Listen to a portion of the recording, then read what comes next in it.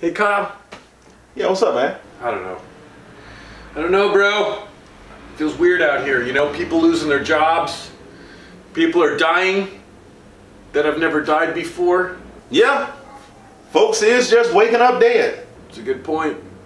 You know what this feels like? This whole thing, you know what it feels like? What is that? It feels, at least to me, it feels like this is what like a typical Wednesday feels like in Russia. You know what I mean? Or any day in Russia. That's what it feels like. Yeah, I can see that now. But it does feel like the first 30 minutes of a movie that we all know is not going to end up well.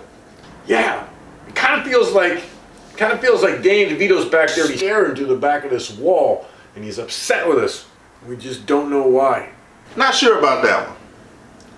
But it does feel like, you know, I want to be in public, even though that's the last thing I want for myself. You know what? If this coronavirus quarantine thing was a song, I'm pretty sure it would just be like a Sam Smith song on repeat.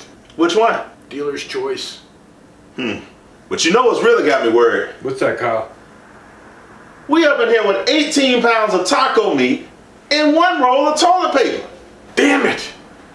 Sounds to me like it's survival of the shittest.